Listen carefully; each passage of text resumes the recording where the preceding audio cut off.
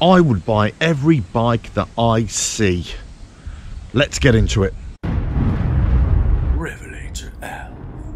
Hello, welcome to RevelatorAlf. I hope you're all well. So yes, on the back roads again here with the heroic Harley, and thoroughly enjoying my riding experience. However, my love of this bike, I do acknowledge that is not suitable for all journeys. So yes, you got different bikes for different applications, let's say, or different riding styles. And if I look at the whole plethora of motorcycle models out there, I've got to say there probably isn't one out there that I would not have in my stable of bikes. If I owned a big warehouse like a Jay Leno type thing and said, I'm going to have every motorcycle that's ever been made and I'm going to have it. Right? Now, many of you might be thinking, what is he on about now? You know, would I have a 50cc? Well, yeah, I would. Would I have a little scooter? Yeah, I would. Would I have a 125? Well, I've already got one of those. Would I have, I don't know, an Indian, a KTM, an Indian motorcycle like a Bajaj? Yeah. Chinese? Yeah, I'd have it all. I'd have every single one. And I'll tell you why. Because purely and simply, I'm a motorcycle nut. That's why. You know, that's the simplest truth of it. Yes, I do have my preferences and the bikes that I particularly like, or the brands that I particularly like. But let's have it right, okay? Every motorcycle brand has its failings, has its triumphs, and has its failings as well. And, you know, Harley Davidson, for example, which I love to ride here, they make some great bikes, but they also have some issues as well. Now, many of you out there who are motorcycle nuts like me might say, well, I ride a Triumph or I ride a BMW, and those are the kind of bikes I'd always own, but I'll ride anything. And that's pretty much the way I am. I will definitely ride anything, but I'm telling you that if I could, I'd own anything as well. Now, I know what many of you are thinking. Say, look, Alf, you can only ride one bike at a time, and there's no way you're going to have all these bikes and do anything with them. You're absolutely right. There's no way on earth that you can have all these bikes and ever ride them. It would be like a museum, I suppose.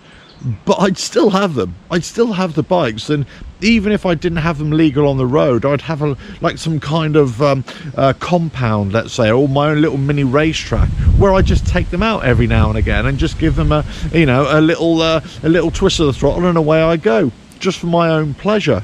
Yes, I'm a nut. I can't help it. So what's the point of this video? And I'll tell you the point of this video. The point is not that I would buy every motorcycle that I could in my big stable of bikes and have my own compound. It's got nothing to do with it. Actually, it's to do with the attitude, I suppose, or the point of view where people are so specific about a motorcycle that they ride and also that they own. Now, of course, we all have our preferences, and this is not about that. This is about those individuals, those riders, those bikers, whatever you want to call them, who are steadfast in their loyalty to a particular brand or a particular motorcycle. And that's what I really can't understand. I can't understand this blind faith or blind loyalty to a brand, let's say like Harley Davidson or a BMW, KTM, Triumph, whatever it is, but not acknowledge any other bikes, or not even have the desire to want to ride other bikes or even own other bikes. I just don't get it. Because for me, it's always been about a riding experience, and it's about being on two wheels for me, for the most part. And I get in the biking world that trikes can have a place as well, of course, but I've never ridden one. I'd love to ride one, but I've never ridden one. I've thought about building one before, but I've never actually ridden one, so, you know, I can't really say. But in terms of two-wheeled riding machines, I'd ride anything. And I'd enjoy it as well, I'm sure. Now, some of you who are watching this video said, well, why do you ride a Harley Davidson? And I'll say this, well, I just love it. And I love the look of it. I love the riding experience of it. I love a lot of what Harley Davidson do now at my point of life. If you'd asked me 20 years ago, I would have laughed in your face. I would say no chance. However, as years pass and my riding styles change, or my riding appetite changed, then it kind of fell into line with what I was looking for in a motorcycle.